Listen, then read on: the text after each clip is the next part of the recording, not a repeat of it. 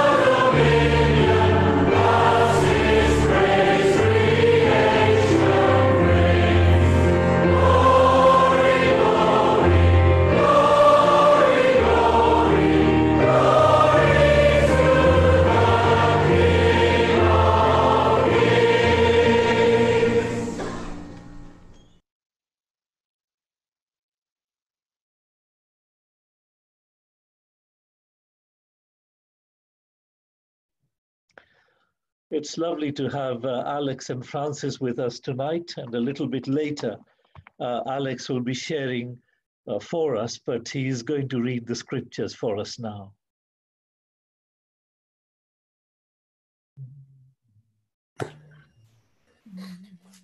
Well, please turn in your Bibles to the Epistle of Jude, Jude and verse 17. Yeah, Jude verse 17, reading right through to the end of the book. Yes, we're just waiting for the text to come up on the screen.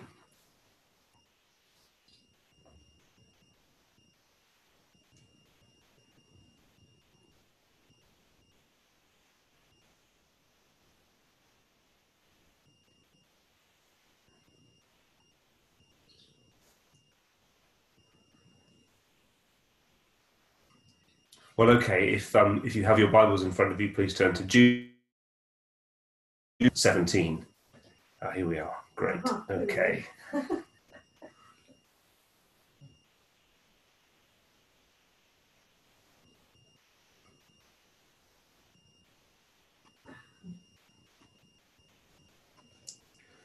But you must remember, beloved, the predictions of the apostles of our Lord Jesus Christ. They said to you, in the last time there will be scoffers following their own ungodly passions. It is these who cause divisions, worldly people, devoid of the Spirit.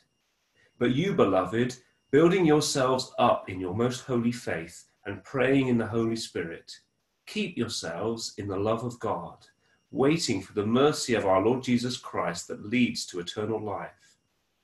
And have mercy on those who doubt. Save others by snatching them out of the fire. To others show mercy with fear, hating even the garment stained by the flesh.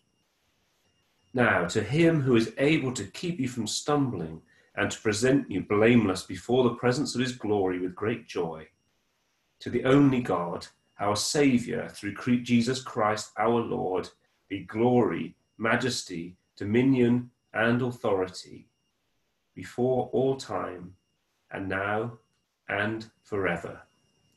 Amen.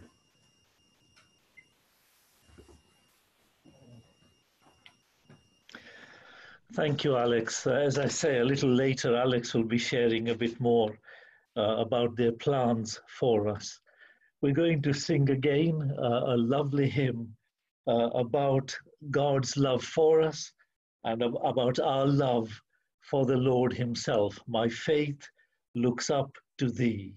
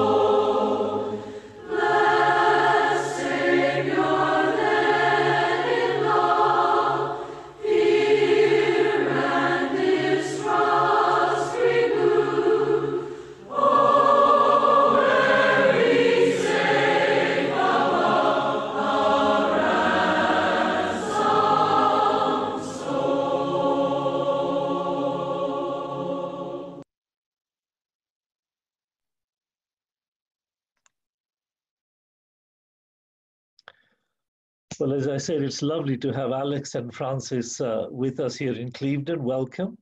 There are some major changes, some very interesting changes happening in Alex and Francis's life in the coming months. And I thought because we do pray for them, it would be good to hear from Alex what their plans are in the coming months. Welcome, Alex. Thank you, Sukesh. And it is really good to be with you all this evening. We're down visiting my family in Clevedon. The first opportunity we would have been able to do that, really. I appreciate all of your prayers and love very much. I was thinking earlier that really it's coming up to 5 years since I finished being at Copse Road, apart from a short spell after coming back from India, and it's been a time of blessing and challenge. And this year particularly has been quite exciting. It's been a difficult time for many, and the lockdown's been very strange, but God has blessed me and has blessed us, and we've been really blessed to be married, as you know. And after a number of years of considering it carefully and looking for opportunities, I'm delighted to be able to say that I'm going to be starting as a minister in training, so training for Christian ministry at a church in Edinburgh called Bellevue Chapel. So that's a big step. I'll be working for the church part-time and studying part-time over 4 years for a theology degree at Edinburgh Theological Seminary, which is part of the Free Church of Scotland. So that's very exciting. We're just starting to learn a little bit about the responsibilities and the opportunities that we're going to have at Bellevue. It's a church of about 120 or so people, really quite central in Edinburgh, just on the north side of the centre. Friendly, committed to teaching the Bible, and with just a really lovely group of people. So we're really excited about that. And for both of us, I guess it's moving church. And for me, I'm moving a church I've been at for 4 years, and they've been a real blessing to me. And for Francis, it's moving after a couple of years. But we're convinced that this is where the Lord has called us. We're excited about it and grateful, I think, for the opportunity. And I'll be getting involved in a variety of things, but young adult work and helping the church think a bit more about discipleship, little preaching, going to various meetings in various groups, and probably studying quite hard as well. So we'd really value your prayers. I think it's a really good opportunity to join a church that's serious about reaching out to its community with the gospel, and with a wise pastor, Christian, a Dutch pastor who's pastored in Ireland and Scotland and overseas. So we're very much looking forward to that, and I'm really looking forward to learning from him and to learning what it means to be a pastor over the next 4 years or so. So it's great to be able to give you an update. It's good to be with you, and we value your prayers. I think just as I make a huge change from leaving accounting and start something completely new, and clearly there's a certain nervousness around that, and perhaps also pray. I've had some encouraging conversations with people at work when they've heard I'm going off to go into church ministry, and virtually all of them have been kind of, wow, it's great that you can go and do that. There's sort of not really been any negative reactions. People are sort of amazed that I can leave a good job and go off and do what I really want to do. And there have been a few conversations around the gospel and people's own attitude to church and church upbringings and things, and perhaps pray that some of those would get picked up in the next 3 weeks. I finish at the end of July, and lead to some of my colleagues coming to know the Lord. That would be great. Thanks, Sukesh. Thank you, Alex. Do please keep us updated. We will be much in prayer for you. And Alex and Francis are coming for a brief visit again in a few weeks. And then, well, God willing, in August, they'll be starting that very exciting chapter in their ministry. It's quite a thing to get married and leave your job and begin ministerial training all in 1 year. The Lord has been so good to you. We rejoice with you, and we will be much in prayer for you. Do please keep us updated throughout your time of training. We will be, of course, in prayer for you as you undertake that. We're going to pray now. Let's pray together. Our God and our Father, we do thank you for your grace and your goodness. And we thank you, our Father, for the Holy Spirit who is at work in building your kingdom here on earth. We thank you for that promise the Lord Jesus Christ made. I will build my church, and the gates of Hades shall not prevail against it. And we thank you, our Father, that you are at work in calling young men into the ministry and equipping them for the gospel ministry. We rejoice in that, Lord, and we pray for more and more young men, Lord, in this country to be called of the Spirit. We remember, Lord, how throughout history he has identified men in the ministry, in the churches, and called them and equipped them and used them mightily, Lord. And we yearn for more and more young men to hear that call of God and to obey and to come into the ministry, to be trained. We thank you for Alex and Francis, Lord. We thank you for the way that you've blessed them so wonderfully this year, Lord, in bringing them together in marriage. What a lovely thing that is. Our hearts are filled with joy when we think of the way that you've blessed them and watched over them. Thank you, Lord, for their marriage. Thank you that they are now a married couple. Thank you that this lockdown wasn't able to prevent that wedding ceremony from taking place. And we thank you, Lord, that they're now joyfully working together for the glory of God and serving together in their current church. And we pray for them, Lord, as they finish their ministry in Chalmers. And we thank you for that church, Lord.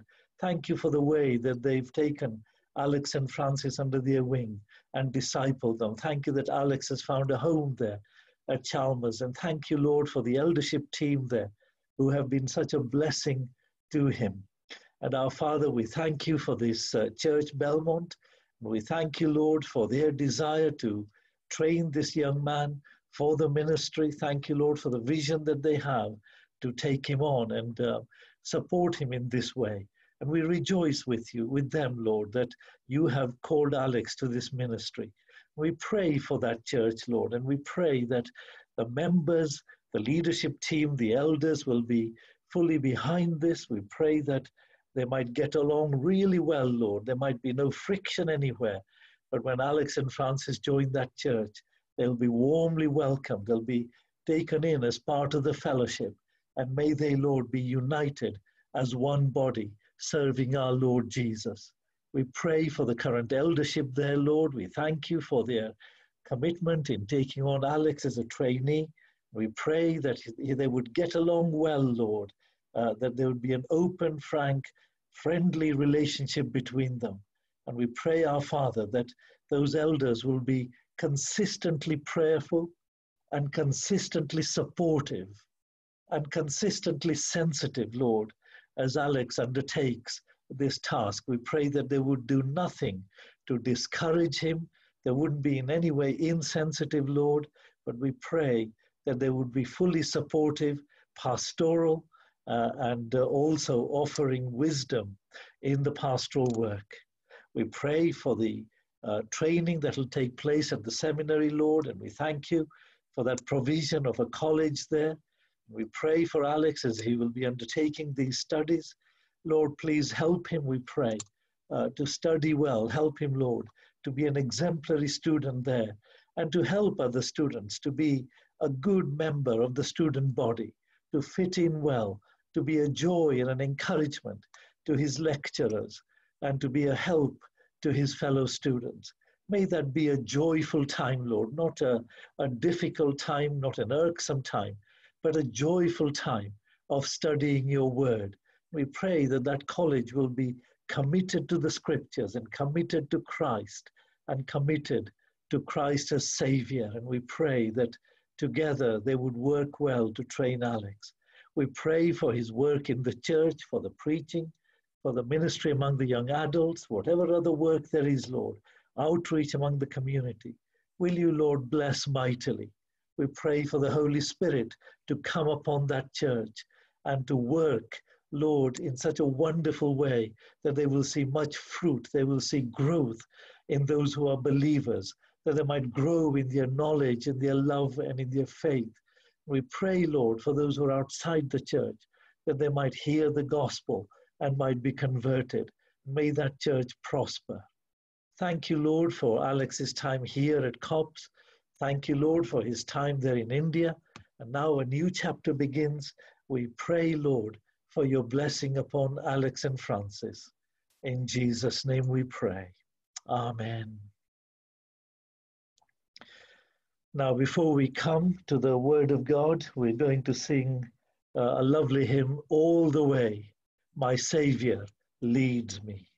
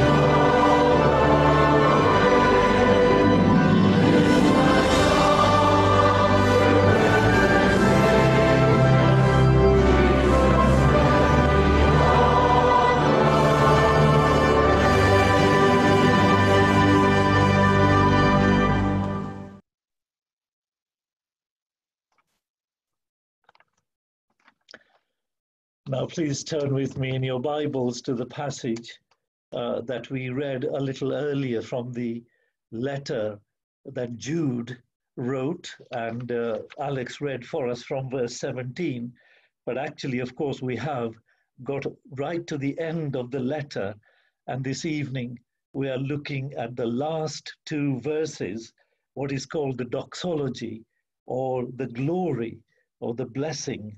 The last two verses, now to him who is able to keep you from stumbling and to present you blameless before the presence of his glory with great joy, to the only God, our Savior, through Jesus Christ our Lord, be glory, majesty, dominion, and authority before all time, and now and forever. Amen. We've been studying the letter of Jude for a number of weeks, and we've seen that this letter was written because there were these false teachers who had got into local churches. He actually says they crept in unnoticed into local churches. We don't know where these churches were that Jude wrote to, but there were these churches, and there was a group of people who held false views, false doctrine, false teaching from the Bible, and they had false practices, unbiblical practices. And these people had come to these local churches, and they had found their way into these local churches. They had crept in unnoticed, and they had begun to influence the congregation. They'd begun to perhaps spread their teaching to the congregation, and they'd begun to influence the behavior of the people in these local churches. And so it came to the notice of Jude that there are these churches where these people with false practices, false doctrines have crept in, and they're beginning to have an influence. Now, this is a very serious matter. The local church is the body of Christ here on earth. Our biggest problem, one of our biggest problems today, is we have a low view of the local church. And we have a low view of membership in the local church and fellowship in the local church. And that's disastrous for the Christian life.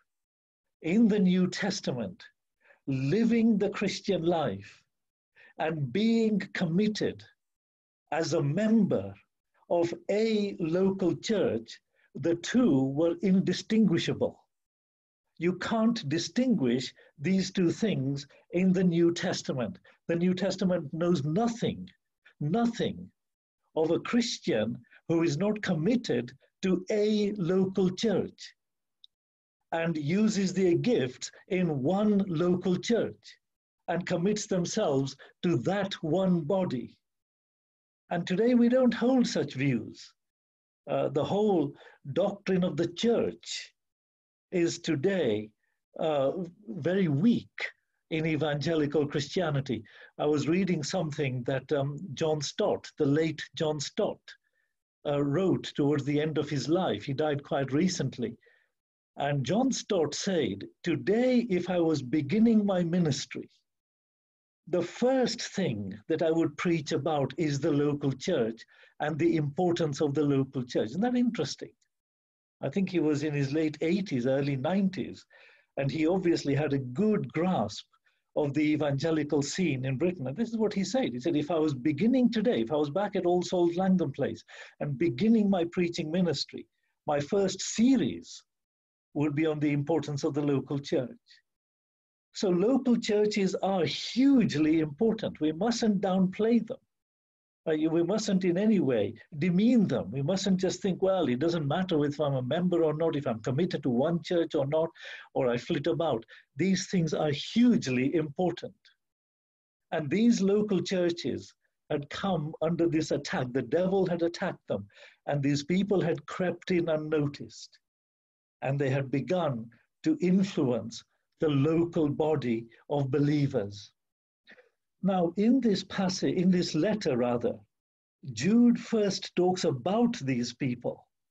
And from verse 3, he says to them, I was going to write to you about our common salvation, but I've changed my mind. I'm going to write about the faith that was once delivered to the saints and how you must contend for that faith, because these people have crept in unnoticed. And he talks about their character. We've spent a number of weeks studying this letter, and we've looked at the character of these false teachers. And that passage has gone all the way from 5 up to 16, the character of these false teachers.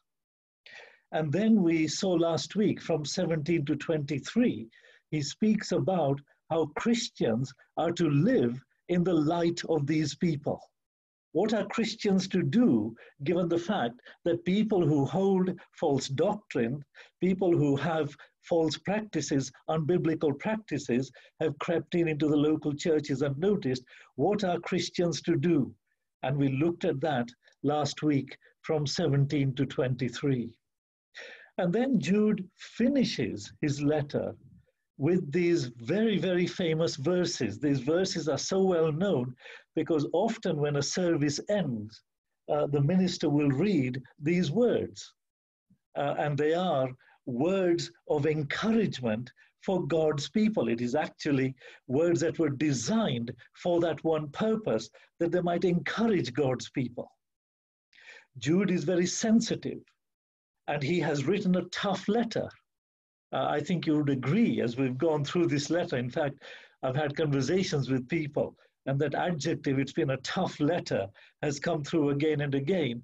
We've found it difficult going through this letter. There are difficult things here. There are challenging things here. And Jude has written quite a tough letter. But Jude, like the other writers of the New Testament, is pastoral. He has a pastoral heart. And he knows that these readers need to be encouraged. He doesn't want to just throw out challenges.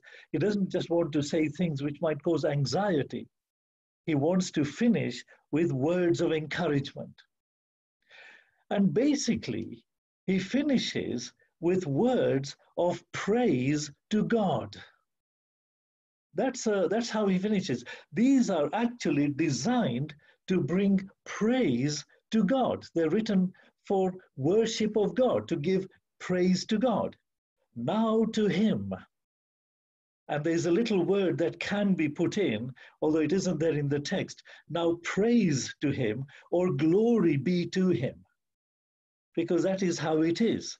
So we could say, well, praise be to him, or may glory be to him who is able to keep you from stumbling and to present you blameless before the presence of his glory with great joy, to the only God our Savior, through Jesus Christ our Lord, be glory, majesty, dominion, and authority before all time, and now and forever.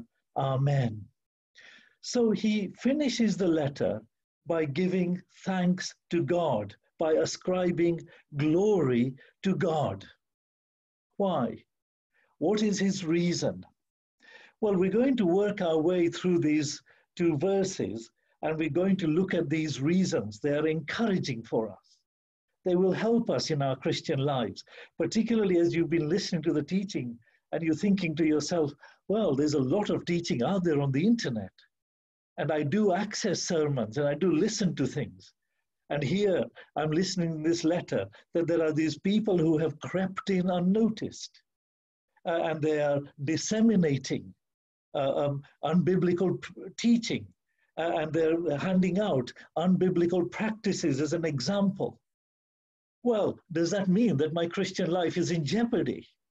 Does that mean that I will be misled? Does that mean that I will lose my salvation? Is this what Jude is about? And so these words of praise to God are written that they might encourage us. So Jude finishes the letter by giving thanks to God. Now, what does he give thanks to God for? Well, if you look at verse 24, you will see that there are two things there for which he gives thanks to God. He says, to him who is able to keep you from stumbling. He is able to keep you from stumbling. He's speaking here about God's protecting power upon his people. There is an enormous amount of false teaching out there. If you just begin with the label religious teaching, there's a huge amount of religious teaching on the internet. You know, you can go on sites and listen to Muslim preachers preaching Islam. You can go on sites and listen to Hindu yogis preaching Hinduism. You can go to sites where the Jehovah's Witnesses are giving their teaching. Mormons are giving their teaching. Seventh-day Adventists are giving their teaching. Roman Catholics are giving their teaching. All kinds of teaching is out there. And if you say to yourself, well, I'm an evangelical Christian, so I'm not going to listen to all these. I'm going to listen to what is called evangelical preaching, where the person professes to believe the Bible, and I will listen to them. But even there, we have to be very careful. I wish I could say to you that every person who calls himself an evangelical is safe to listen to. And you know very well that isn't the case. Because, of course, a very clever false teacher will profess to be an evangelical, will profess to be a teacher of the Bible and a person who expounds the scriptures, but actually is there with ill design, with deceitful heart. And so it is a concerning situation. And Jude says, yes, it is concerning, but God is able to keep you from stumbling. In other words, he says, if you pray and ask the Lord to guide you, you pray and ask the Lord to watch over you, you ask him that he will watch over you as you access teaching, God will keep you from stumbling. Now, I'm not saying you will hear a voice from heaven saying this website is good and that teacher is good. But you know how the Holy Spirit does guide us. We can't discount the work of the Holy Spirit in guiding his people. And if you are hungry for teaching and you want teaching on a certain topic, you can ask people, or you will come across teaching. Perhaps you're in a conversation with somebody and they'll say, well, it's very interesting. You want to listen to preaching on Sermon on the Mount. And it's so interesting. I found a website where the guy has been preaching on the Sermon on the Mount, and it's good, solid stuff. And as you listen to preaching, now this is something that the Apostle John says in his letter, in his first letter. And John says that the Holy Spirit of God who lives in us will guide us with regard to these things. And it so often does happen. You listen to teaching and you come away and you think, I don't think that is right, you know.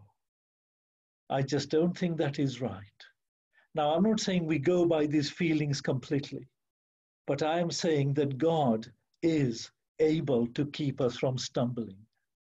That doesn't mean you will never be led astray by a false teacher. That doesn't mean you will never click into a website where there is a false teacher and perhaps for a while be led by them. But it does mean that you won't continue to be under the influence of a false teacher. God will see to it. That doesn't mean we can be careless. It doesn't mean you can just listen to anybody and everybody and it doesn't matter. But it does mean that if you do find yourself listening to somebody who isn't a good teacher, isn't faithful to the word of God, you won't come under their influence over a long period of time. In some way, God will step in and God will protect you. So we must always be careful. I'm not in any way downplaying our role. We must always be very careful what we listen to. We must listen to advice. We must seek recommendations from people whom we know. But we mustn't get anxious about this. And Jude says here that we praise God, we give praise to God because he is able to keep you from stumbling. And then the second thing he says in verse 24, he says, we give thanks to God because he's able to present you blameless before the presence of his glory with great joy. In other words, he says, God has begun a work of sanctification in our hearts. When you became a Christian, a number of things happened to you. You were forgiven all your sins. That has happened. You were brought out of the kingdom of darkness. That has happened. You were brought into the kingdom of God. That has happened. You were adopted into the family of God as a child of God. That has happened. You were justified, pronounced legally righteous. That has happened. So a number of things happened. And at the same time, when you became a Christian, a number of things began to happen in your life. Because the Holy Spirit of God came to live in you. The moment you became a Christian, the Holy Spirit of God came to live in you. And the Holy Spirit began to do certain things in you. And the primary work of the Holy Spirit, we really must understand this because there's an enormous amount of confusion with regard to the Holy Spirit and his work in a believer. The primary work of the Holy Spirit is to prepare us for heaven. That is why he has come to live in you. His primary work is not to give you gifts. Now, he does give gifts. But the reason he gives gifts is that you may use those gifts for the benefit of God's people, so that we as a company of God's people may together be being sanctified, perfected, being transformed into the image of Jesus. The gifts are not an end in and of themselves. The gifts are not there that we may boast how spiritual we are, how godly we are, and how close to Christ we are. That's an abuse of gifts. The gifts aren't there for us to show off. The gifts are there for us to use, that all in the body of Christ might benefit, and all in the body of Christ might make progress in their Christianity, because the primary purpose for which the Holy Spirit came is to transform us into the image of Jesus Christ, to sanctify us, to perfect us, to get us ready for heaven. I've used the illustration of Esther before, and you remember how I've said this before, that the book of Esther, I think, illustrates beautifully this business about how the Holy Spirit does his work. Because in the book of Esther, you had this king, and he was looking for a bride. And they looked in the whole land, and they found this girl, Esther, and they brought her into the palace. Now, when they brought her into the palace, she wasn't fit to be married to the king. I always have this picture in my mind, and I don't know how accurate it is, that she was a land girl or something like that in some menial work somewhere. And she'd been soiled, and she had been abused in all kinds of ways. And so she wasn't fit yet to be the king's bride. But they brought her into the palace, and the book of Esther says, for many months, the beauticians went to work. And these, of course, were experts, these beauticians. And they were preparing her, and it took months and months and months. And they were preparing her for that day when she will become the bride, when the king will come for her, and she will be married to him, and she will become his bride. So they began this process of preparing her.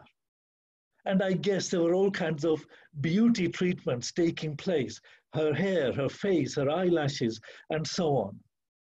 And they would work on her mannerisms so that she knew how to speak to a king.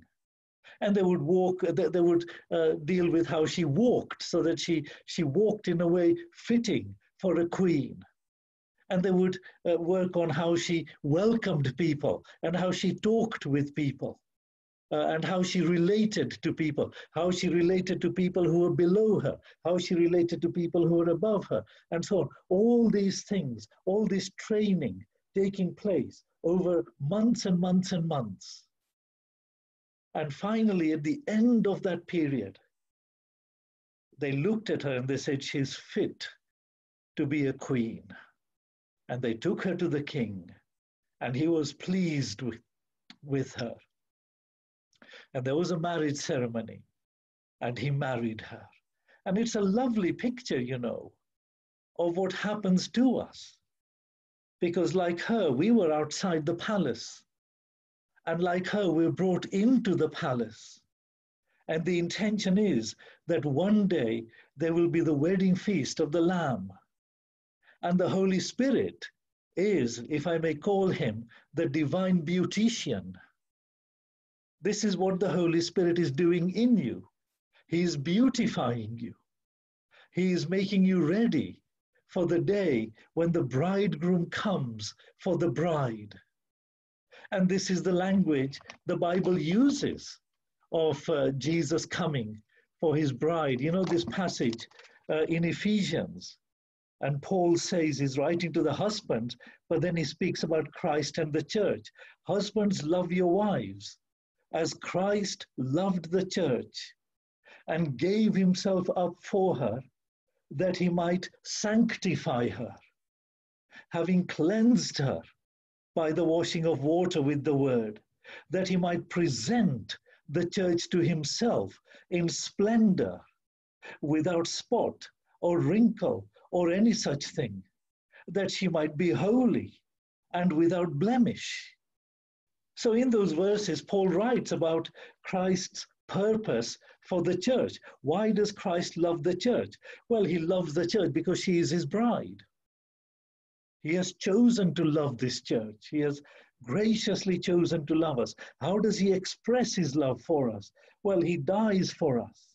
He gave himself up for us, that he might sanctify her, having cleansed her by the washing of water with the word, so that he might present the church to himself in splendor, without spot or wrinkle or any such thing, that she might be holy and without blemish.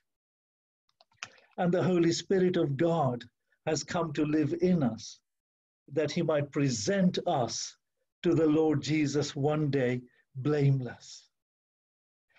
Now, God's purposes can never be frustrated. If God has purposed to do something, it will get done. God's purposes can never be frustrated. This is what Jude is saying to his readers. He's saying to his readers, you are the church of Jesus Christ. You're the body of Christ. You're the bride of Christ. And Christ has purposed to save you from your sin. And Christ has purposed to take you to heaven with himself. And Christ has purposed that you'll be holy, without spot or blemish or wrinkle or any such thing, blameless. And if Christ has purposed it, it will happen. And this is why he gives glory to God at the end of his letter. Now to him who is able to keep you from stumbling and to present you blameless before the presence of his glory with great joy. It's almost what Paul has been saying to the Ephesians. The language really is a distillation of what Paul has been saying to the Ephesians, to present you blameless before the presence of his glory with great joy. So there are people who are seeking to influence us. There are people whose theology is wrong, it's unbiblical, it's heretical, and they're out there and they're spreading their teaching. There are people whose practices are unbiblical. They're out there seeking to influence us. We must always be very, very careful. We must be on our guard. But we mustn't think that they will defeat us and they will defeat the purposes of God. They won't. Because God has purposed it, or God has determined that he will present us blameless before the presence of his glory with great joy. If you are a true believer today, you're a born-again Christian, you've been born again by the Spirit of God, your sins have been washed away in the blood of Jesus, and you know that you're a child of God, when Jesus comes, you will be ready. Now, you must certainly make sure that you are. You've certainly been given that duty, but the duty is not exclusively yours. We must keep in step with the Spirit. It is the Holy Spirit who is at work in us, preparing the bride for the day the bridegroom returns. And the bride is to keep in step with the Spirit and obey the impulses of the Spirit and the leading of the Spirit and the Word of God. But the word of comfort is there for us at the end of Jude. We will be ready. You mustn't be anxious about that. we will be ready. So Jude begins this doxology, this praise to God, by saying we praise him because he's able to keep you from stumbling, and he will present you blameless before the presence of his glory with great joy. And then in verse 25, he speaks about God himself. We have these wonderful promises in verse 24. He's able to keep us from stumbling, and he's going to present us blameless one day. Wonderful promise. Yes, but who has made these promises? You see, the promises are only as good as the person who made them. I can come to you today and I can say to you, I promise to give you 10 million tomorrow. It's a wonderful promise, but you're not going to get it because I'm not able to do it.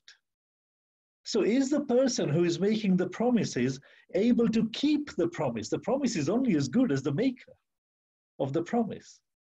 So Jude then in verse 25 explains that the one who has made the promises is able to keep those promises. He says, to the only God. There is one God. There's only one God. I know the world would like to say that there are many gods. There aren't many gods. There's only one God. Allah does not exist. Let's not be in any doubt about this. He only exists in the minds of the Muslims. In actual fact, in objective terms, there is no being out there called Allah. There is no such being. He doesn't exist. Paul tells us that in 1 Corinthians. And the Hindu gods don't exist. They don't exist. Ram and Shiva and Krishna and Vishnu, they don't exist. There is no such being out there. The Hindus may worship these gods, and the Hindus may offer prayers to them and bring gifts to them and make promises to them and make prophecies about them. And it all sounds wonderful. There is no such thing as these Hindu gods. There is one God. That one God is the Father of the Lord, the Lord Jesus Christ, and the one who has saved us from our sins and brought us into his kingdom, the one true living God. And he is sovereign. He's all powerful. And so he's able to keep the promises to the only God. And then he goes on to say, to the only God, our Savior, through Jesus Christ our Lord. So he's not only God who is sovereign, but he is God who is our Savior. In other words, God has given himself this title of our Savior. Now, if God fails to do what he has given himself a title to do, well, that's terrible. You know, if God says, I'm the Savior of my people, I will save my people from their sins, and I will take them into heaven perfect, and then he fails to do all that, well, that title is useless. But if God gives himself a title, then he lives up to that title, and he fulfills all the roles that are associated with that title. He is our Savior. He has undertaken our salvation. He will save us from our sins. He will deliver us from this world of sin, and he will take us to heaven. And Jude goes on to remind them of the way it is done, to the only God, our Savior, through Jesus Christ, our Lord. So we have God, the Savior, through Jesus Christ, our Lord, be glory to him. Because that is the means that God has chosen to save us. And Christ has done all that is necessary for our salvation. He lived a perfect life here on earth. He died on the cross of Calvary. He rose again from the dead. He today sits at the right hand of the Father. He will one day come back for his people. Christ is a sufficient, a powerful, and eternal Savior of his people. He does not fail. And so Jude's letter finishes with these words of praise. And he says, well, I've told you a number of things that are of concern that might cause you anxiety. But he says, I want to finish with this reminder that God will keep you from stumbling, and God will present you blameless before his glory one day, because he is our God, he is our Savior, and he has done all that is necessary for our salvation. What I will say in closing then is this. Please take the teaching of this letter very seriously. I know it's only a small letter. I know it's right at the end of the New Testament. I know it isn't as well known as Romans and Galatians and Ephesians. And I know it's quite a tough letter, but it is in the Word of God. It is important. And there are people whom the devil has planted, and they will be there in local churches, and they will seek to bring in false teaching and false practices, and we must be on our guard. We mustn't make light of this letter. This is the Word of God. We must take it seriously. So we mustn't make light of it. But neither must we then have sleepless nights and be so anxious and so worried. No, that's the purpose of the doxology. You see, it's to give balance. We must be concerned. We must be watchful. But we must always trust God that he will keep us from stumbling, and he will present us blameless before his glory. Let's come to God in prayer. Let's pray together. Our Father, we do thank you for this doxology. We thank you, Lord, for the comfort it brings to us. We thank you especially that you are at work in us, transforming us into the image of Christ, perfecting us, getting us ready for that day when our Savior will come. And our Father, we pray that we will keep in step with the Spirit. We pray that we will be those, Lord, who are making progress in our Christian lives. And our Father, we've learned much about false teachers in this letter. We pray that you would protect us, Lord. You would give us wisdom. You would guide us. You would help us, Lord, as we seek to access teaching that might do us good. Lord, bless us, we pray, for we ask it in Jesus' name. Amen.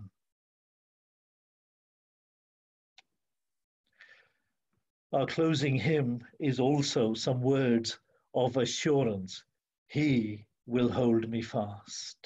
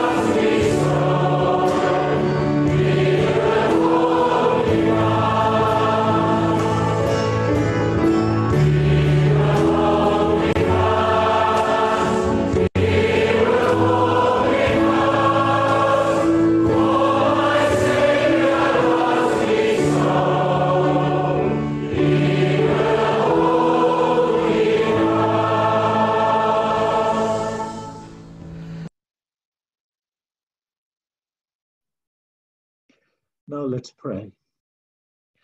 Now to him who is able to keep you from stumbling and to present you blameless before the presence of his glory with great joy, to the only God our Saviour, through Jesus Christ our Lord, be glory, majesty, dominion, and authority before all time, and now and forever.